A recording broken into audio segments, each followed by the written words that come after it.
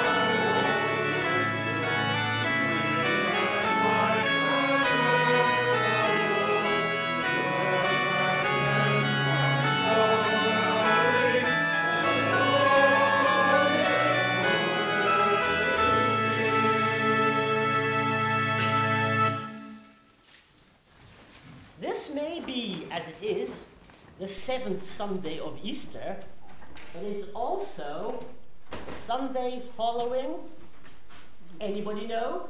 You can tell I'm a teacher, can't you? Almost? Ascension.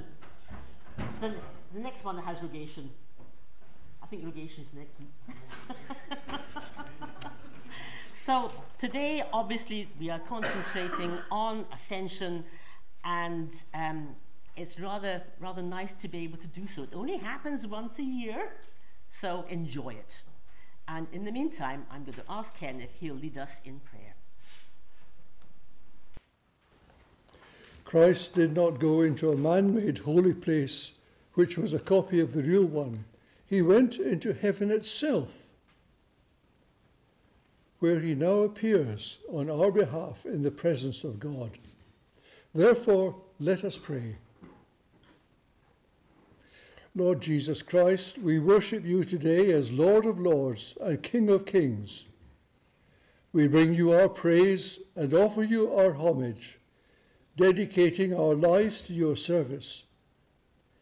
We acknowledge you as sovereign over life, the Lord of creation, through whom all things were made. Without you, we would have nothing. We acknowledge you as sovereign over death, the risen Lord who triumphed over the grave. You are the resurrection and the life. We acknowledge you as sovereign over evil, the crucified Christ who nailed our sins to the cross, who defeated the powers of darkness, and conquered hatred with love.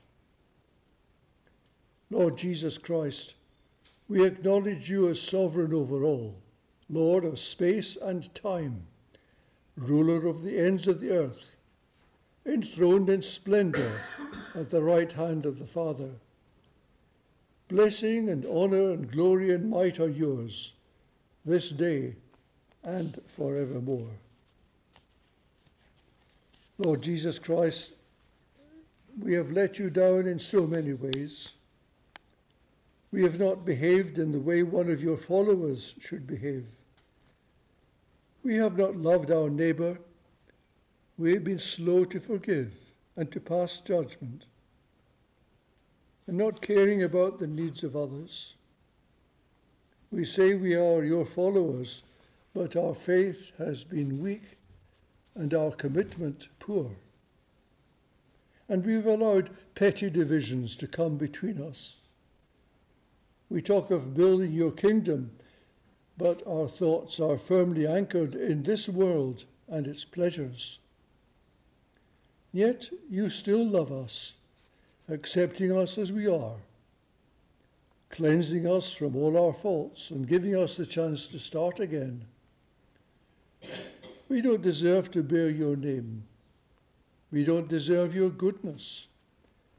And there is so much about us that is wrong, and so little that is right.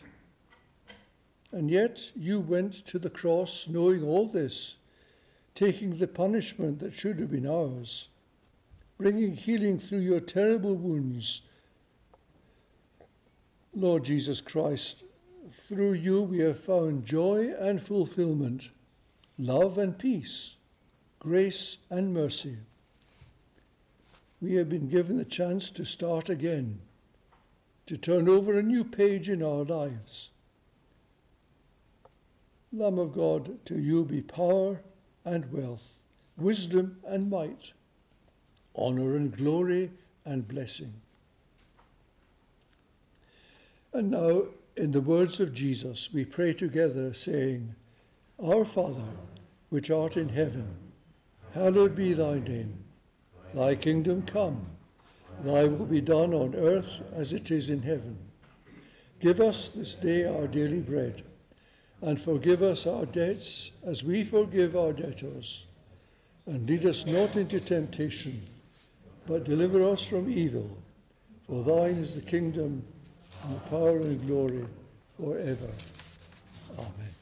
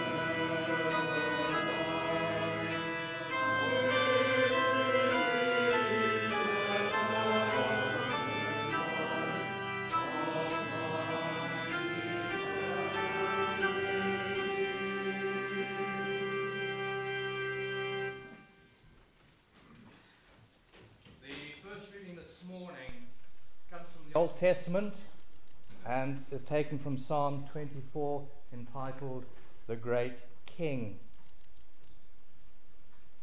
The world and all that is in it belongs to the Lord. The earth and all who live on it are his. He built on the deep waters beneath the earth and laid its foundations in the ocean depths. Who has the right to go up the Lord's hill? Who may enter his holy temple? Those who are pure in act and in thought, who do not worship idols or make false promises. The Lord will bless them and save them. God will declare them innocent. Such are the people who come to God, who come into the presence of the God of Jacob. Fling open wide the gates, open the ancient doors, and the great King will come in. Who is the great King? He is the Lord, strong and mighty, the Lord victorious in battle. Fling wide the gates, open the ancient doors, and the great King will come in. Who is this great King? The triumphant Lord, he is the great King. The next reading is from Acts 1, verses 1 to 11. Dear Theophilus, in my first book I wrote about all the things that Jesus did and taught from the time he began his work until the day he was taken up to heaven. Before he was taken up, he gave instructions by the power of the Holy Spirit to the men he had chosen as his apostles. For 40 days after his death, he appeared to them many times in ways that proved beyond doubt that he was still alive. They saw him, and he talked with them about the kingdom of God. And when they came together, he gave them this order: do not leave Jerusalem, but wait for the gift I told you about, the gift my Father promised. John baptized with water, but in a few days you will be baptized with the Holy Spirit. Jesus is taken up to heaven. When the apostles met together with Jesus, they asked him, Lord, will you at this time give the kingdom back to Israel? Jesus said to them, the times and occasions are set by my Father's own authority, and it is not for you to know when they will be. But when the Holy Spirit comes upon you, you will be filled with power, and you will be witnesses for me in Jerusalem and all Judea and Samaria, and to the ends of the earth. After saying this, he was taken up to heaven as they watched him, and a cloud hid him from their sight. They still had their eyes fixed on this guy as he went away, when two men dressed in white suddenly stood beside them and said, Galileans, why are you standing there looking up at the sky? This Jesus, who was taken from you into heaven, will come back in the same way that you saw him go to heaven.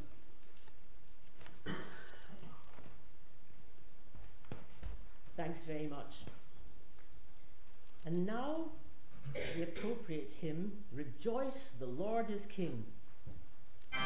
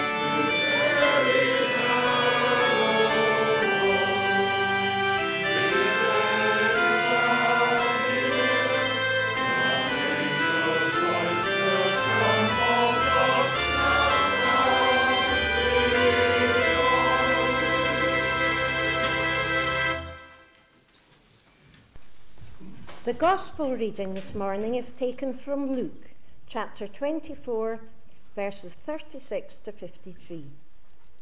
Jesus appears to his disciples.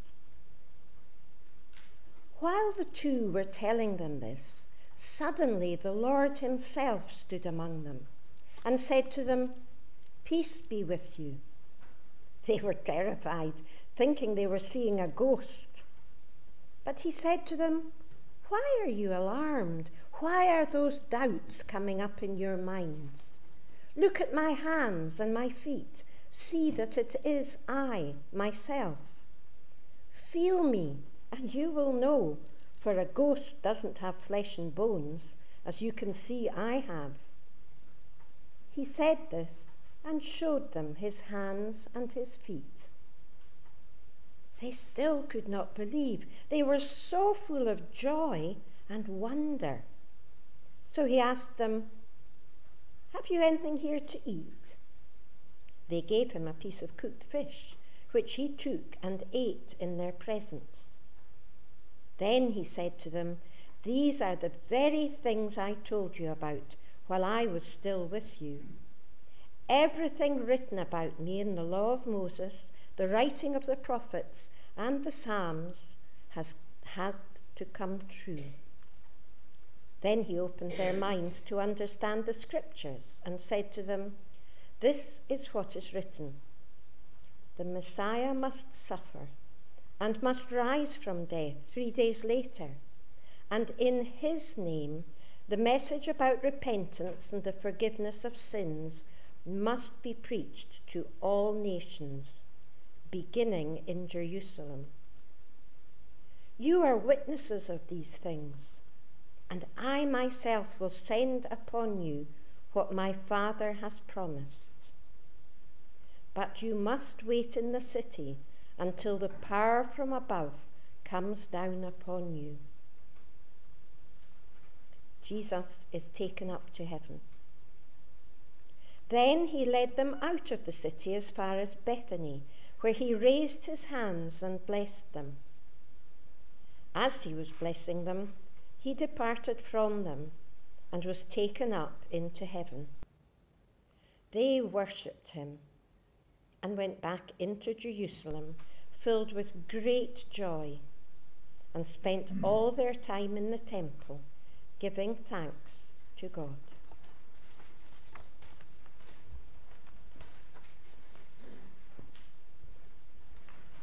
Thank you very much, Olive. May the words of my mouth and the thoughts of all of our hearts be pleasing to you, our God, our strength, and our Redeemer. Amen. Now, in Psalm 24, we read, "Fling wide the gates, open the ancient doors, and the great King will come in." Think of those lines from the psalm. Do you recognize them in any way? No, not in that version. You'll know them better in the metrical version, which is often sung at communion services in the Church of Scotland, in the form, "Ye gates, lift up your heads on high." Remember it? "Ye gates, lift up your heads on high," and so on. It's a fabulous one. When it's sung unaccompanied at the General Assembly, if you've been lucky enough to get there, during the celebration of Holy Communion, or if it's sung by the smallest congregation, these words of the psalmist breathe spiritual strength and hope and spiritual fire into the heart of the worshipper. Fling wide the gates, open the ancient doors, and the great King will come in. And who is the King of glory? The Lord of hosts, strong and mighty in battle, the triumphant Lord, and the gates of his kingdom are opening to admit him. This is no polite request. It's a command to open the gates as they prepare to receive their king. So the king enters to ascend the royal throne and take his place before all the people. Rather like a coronation, but not just an earthly sovereign. This is the King of glory who has been crowned and who seeks to rule the hearts of his subjects. Yes, the King of glory who is none other than God himself. In the calendar of the Christian year, which the Church of Scotland is not terribly good at following, I have to say, today is marked out as the Sunday after Ascension. Ascension Day, 40 days after Easter, was commemorated last Thursday. I don't suppose any of you did commemorate it. Maybe you remembered about it. I don't know. I phoned our daughter up because she is the organist in a parish church in a beautiful market town in England called Malton, near York. And I said, how did Ascension Day go? Oh, she said, it was fantastic. That's what it should be, you know. But she gave them the full works, let's put it that way. When I was a child at school in South Africa, I knew about Ascension Day. How many children in school, primary school, know about Ascension Day in this country? Very, very few. We had the day off school. It was a compulsory holiday. Yay! I really enjoyed it. It was tremendous. The one problem was that we had to go away and stay with other people near the school than us because school was so far from us, and meant we couldn't go home. But so what? You know, we had the day off. Oh, lovely, absolutely lovely. And I was so surprised, well, maybe I wasn't, yes I was, when I came to this country and the children in school in this country, in the primary school I was in, did not know about Ascension Day. Really? How could they be so ignorant? Well, they were Scots. I was getting used to the fact that Scots were ignorant about a lot of things. Sorry, I'm being rude. I'm a Scot myself, you understand, right? Just not born in this country, not largely brought up in this country.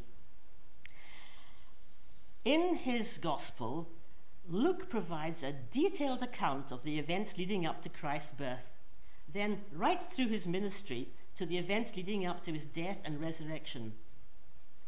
In Acts, what could be described as his second volume, Luke reminds his readers of the final verses of his gospel narrative, of how Jesus had appeared a number of times to his disciples during the 40 days after his resurrection, and how he had given them instructions for their own task of mission.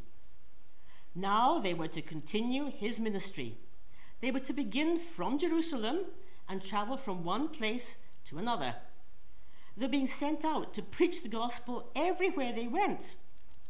Then, at the end of these 40 days, Luke tells of the ascension, that final act, when in mystery and divine power, Jesus ascended to God. He was taken up to heaven as they watched him, and the cloud hid him from their sight. So as we ponder this extraordinary account by Luke, perhaps we too are left in a state of perplexity mixed with wonder. Like the disciples, perhaps we also find ourselves gazing intently into the sky, open-mouthed, contemplating the meaning and truth of this divine mystery, not simply what the ascension meant for the disciples, but what the ascension means for us and for the whole church today. It's temptingly easy to think that the resurrection marked the final chapter of our Lord's life on earth. After all, was Christ not born to save? Does his birth in Bethlehem not point to his death on Calvary and his rising again on that early morning 3 days later? With the resurrection, therefore, we might conclude that everything in connection with God's plan for our salvation had been fulfilled. But we are told that Jesus remained on earth in risen form for 40 more days. It's almost as if he didn't want to go, or as if he had something more to do. When he was born in Bethlehem, Jesus was human, just as we are, with all our follies and frailties, and that, of course, included the fact of death. He was God, but he transferred to himself our weaknesses, our faults, sins, disobedience, our life and our death, in order to make them his own, in order to lift them from us, in order to free us from the imperfections and stains of our human condition. in order to make us perfect in the sight of God. All this he accomplished through his entire life, and in the end brought to pass that final moment when sin and death were destroyed, done away with forever, so that we might enter a life of true perfection and peace and everlasting joy in the Father's presence. So we find that resurrection and ascension come together. Jesus' birth leads us straight to the cross and empty tomb. They should never be looked at as separate from each other. In the same way, the resurrection cannot be separated from the ascension. With the ascension, he became free from the restraints of time and place which we have and to which he had confined himself for 33 years. He was taken up to heaven as they watched him, and the cloud hid him from their sight. The ascension was indeed necessary.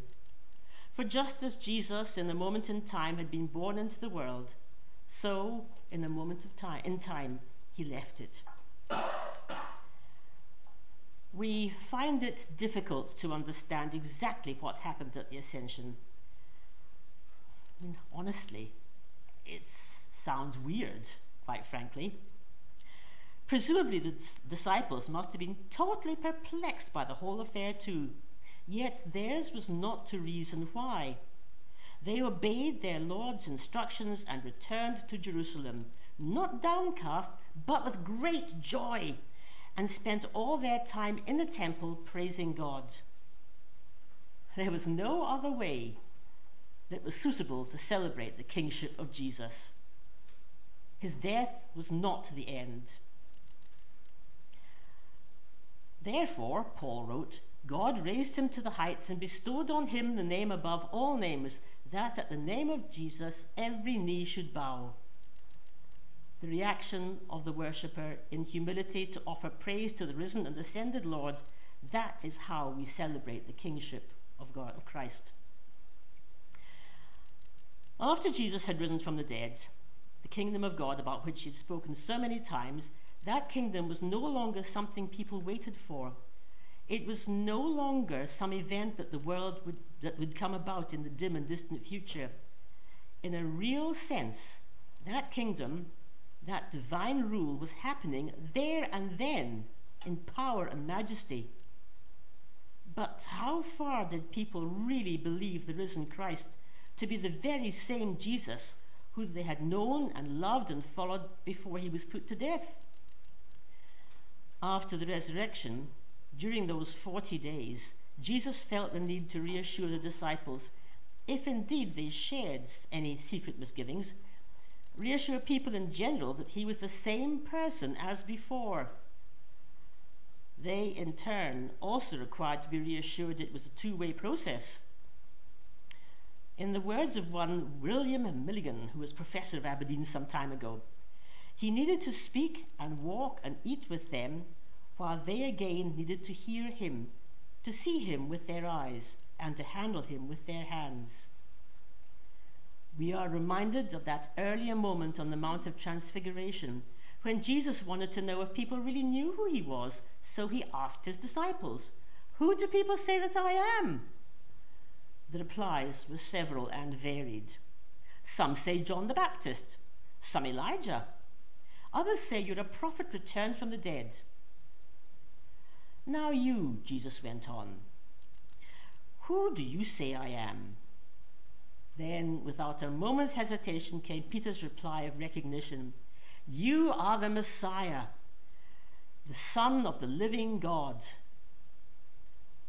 Jesus came to earth as the long-awaited Messiah of Israel, the promised Savior who would rule the world through a kingdom of love. Jesus was born to be king, but alas, a king and a kingdom that were not recognized by his own nation. The King of the Jews? Yes, but a king who was not crowned in glory, but crowned with thorns. A king who was rejected and put to death, yet whose rule of love and forbearance and forgiveness would conquer the evil of that cross. Jesus, the king who would rise triumphant and restore his people to his kingdom once more. Yes, Jesus the King, whose kingdom has no end. Jesus, the great high priest, referred to in the letter to the Hebrews, the high priest who, instead of ascending the steps to the altar and offering sacrifices to God, ascended the cross in order to offer himself as the sacrifice for our sins. And Jesus, the mighty prophet who spoke on behalf of God, proclaiming divine forgiveness, a royal proclamation indeed. Well, the disciples returned to Jerusalem with great joy. Jesus was enveloped in the cloud when he ascended, as Luke says, but the disciples remained utterly convinced that Jesus had not left them for good, nor had he vanished permanently from their sight. Rather, they believed and rejoiced that he was with them forever and ever. And it's not for nothing that the church has praised for Ascension Tide should reflect joy and gladness rather than more somber tones. But far more so, it should also reflect the kingship of Christ, who is Lord. The Lord is King. Lift up your voice. Let earth and all the heavens rejoice.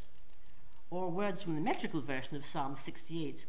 Thou hast, O Lord, most gloriously ascended up on high. Think again of the last verses of Psalm 24. Fling wide open the gates, open the ancient doors, and the great King will come in. Who is this great King? The triumphant Lord. He is the great King. Yes, Jesus comes as ruler over his kingdom of righteousness. He ascended into the Father's presence, and there he is to be glorified by the church on earth, as well as by the church on heaven, now and forevermore. Amen.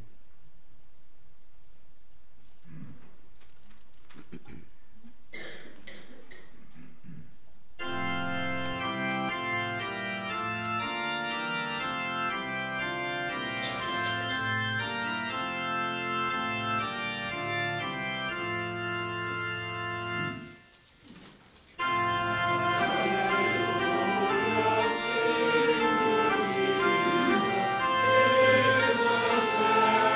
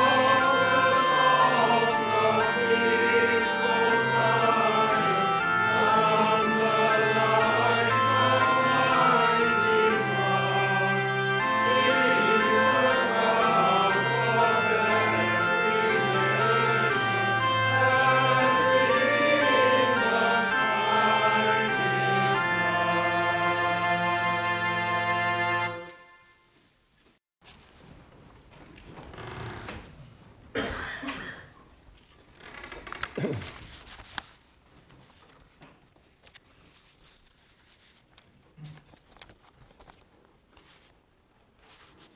so to our prayers of dedication, thanksgiving, and intercession.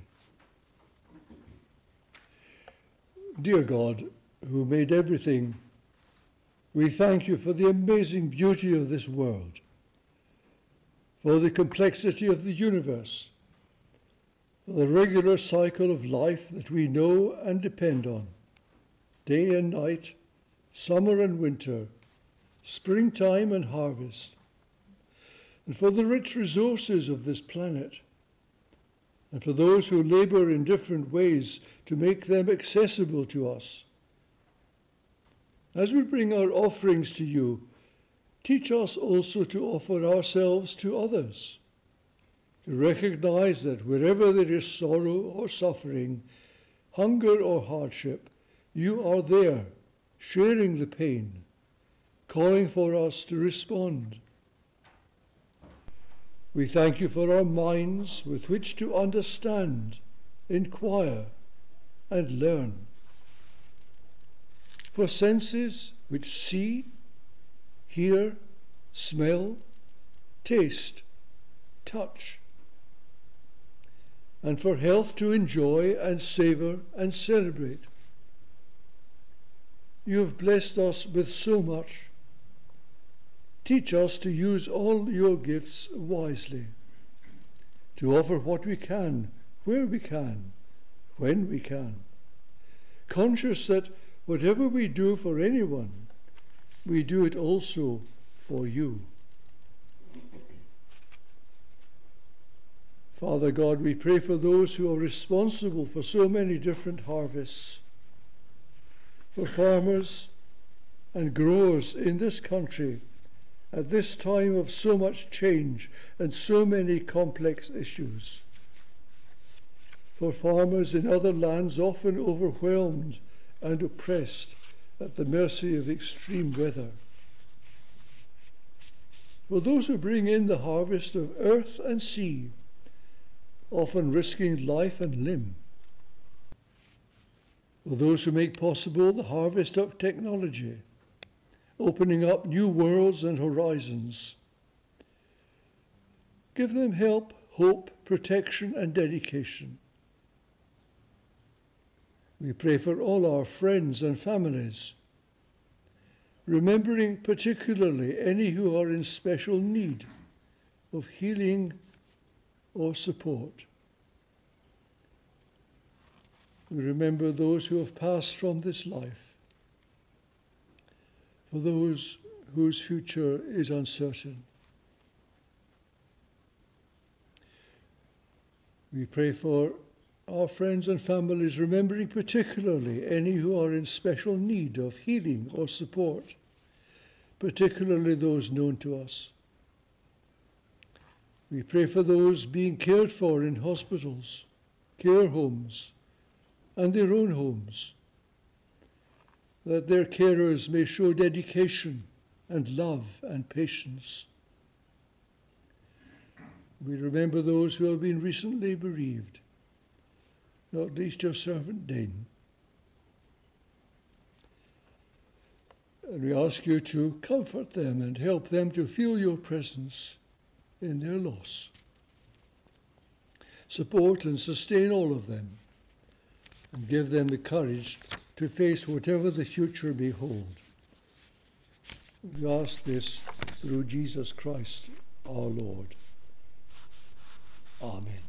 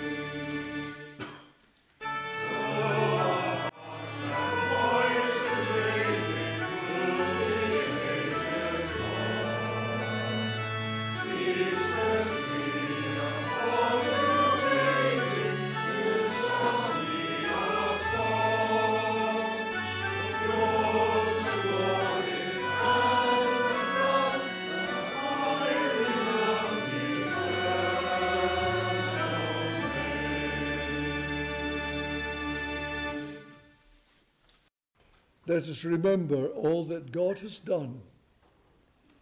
Let us rejoice in all he is doing. Let us receive all that he shall yet do. Let us put our hand in his, the God of past, present, and future, and walk with him wherever he may lead, knowing that he will walk with us today and always. And the blessing of God Almighty, Father, Son, and Holy Spirit, go with us and remain with us, now and evermore.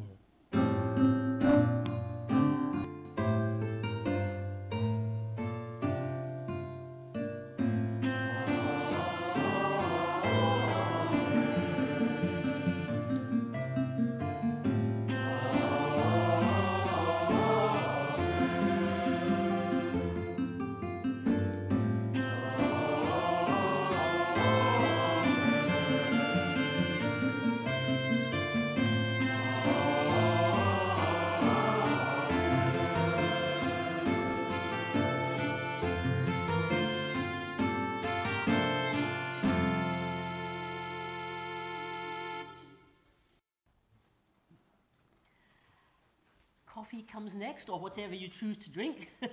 So don't rush off. Do stay and share with everybody and have a good chat afterwards. And thank you very much to those in the gallery who, as usual, work all the time.